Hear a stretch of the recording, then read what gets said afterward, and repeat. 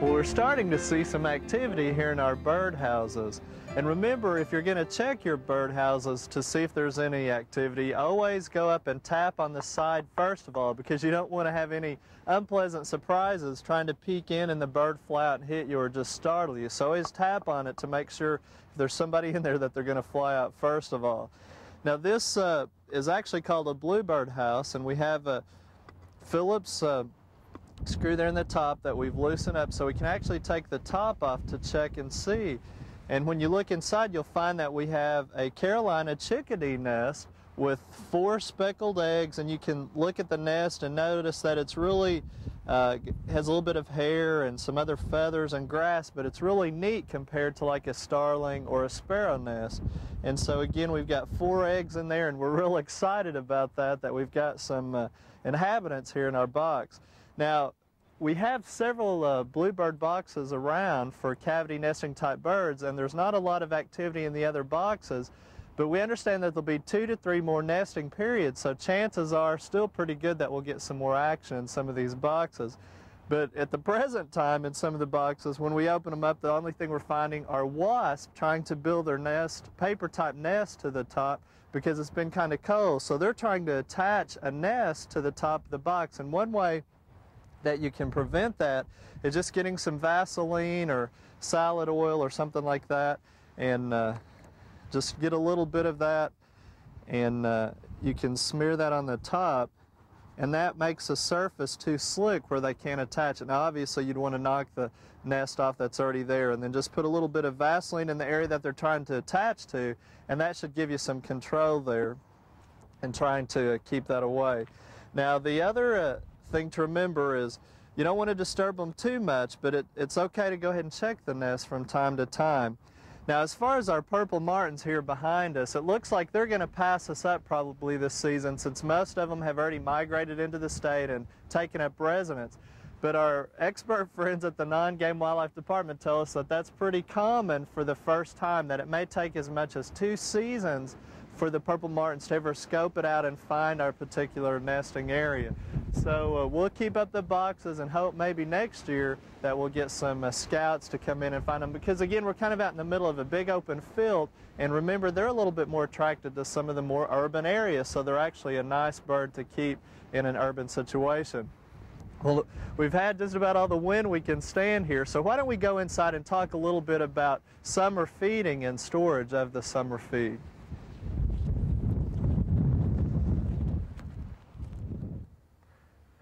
Well, we don't normally think of feeding birds or supplemental feeding of birds during the summertime. Usually we most often associate that with the wintertime, when there's not as many insects and other things around for the birds to eat.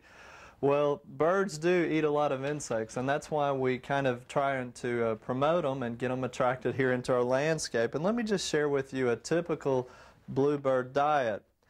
It consists of about 22% grasshoppers, 21% beetles, 10% caterpillars, 9% other insects, 6% spiders, and 32% plant material, which would be seed, various parts of different plants.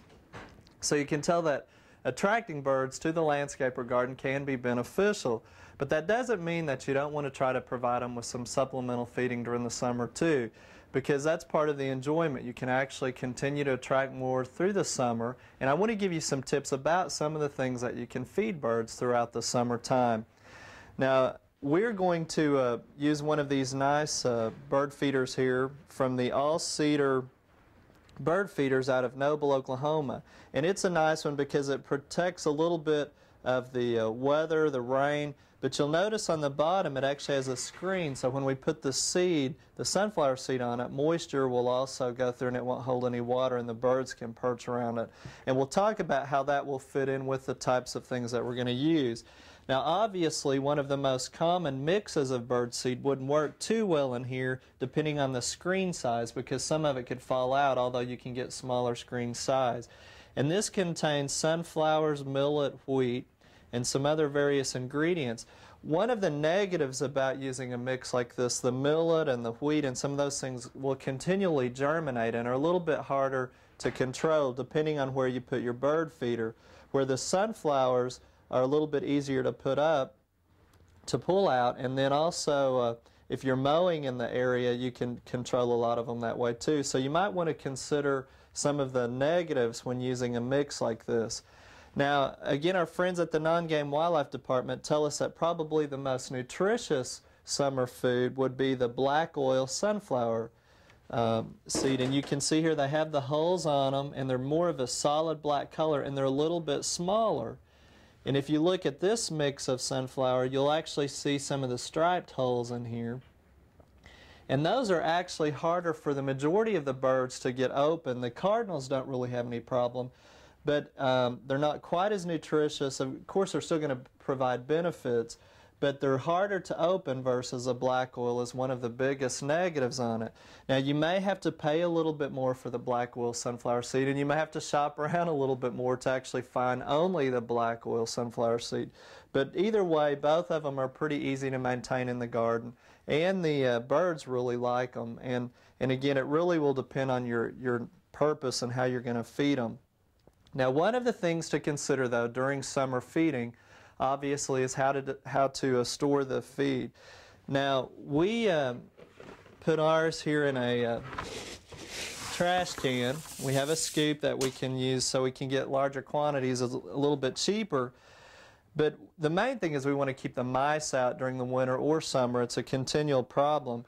But more importantly during the summer is a lot of times weevils will come into the various types of grain and eat the hull out, and so you're wasting your money. And one of our Oklahoma gardening ambassadors, Betty Howell here in Stillwater, shared with us a nice little tip where you take a no-pest insect strip and you cut it into small pieces, and you actually tape them up to the top of the container here on the lid. And obviously you don't want to cover the whole thing with tape because you need to allow some of the fumes to come out, but that will help control or maintain the weevil population in there. And so that's a really nice tip that we appreciate her sharing with us. So she also told me, though, that if you store this outside, that the squirrels can eat through this plastic trash can. So we'll be keeping ours in, and that's another good thing to consider depending on where you're going to store it. Now, in addition to seed, there's also certain birds that like to use leftover fruits and vegetables that will be nice appetizer for the birds. Now, usually we think of various birds that would eat these, but the thing that I want to tell you about is, like, when you're finished with your banana peelings, don't throw them away, or the core of your apple, or the peeling from your orange. You can put those in a feeder like this too, just on top, or throw them on the ground. A lot of the birds, like orioles, various ones, will eat those too.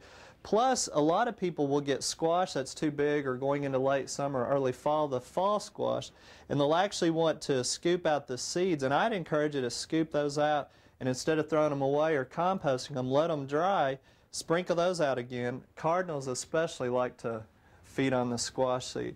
And a lot of times you'll hear about mixes using raisins. I'd encourage you to rehydrate those, put them in water so to make it a little bit easier for the birds to feed on. But again, all kinds of things that you can use to attract birds.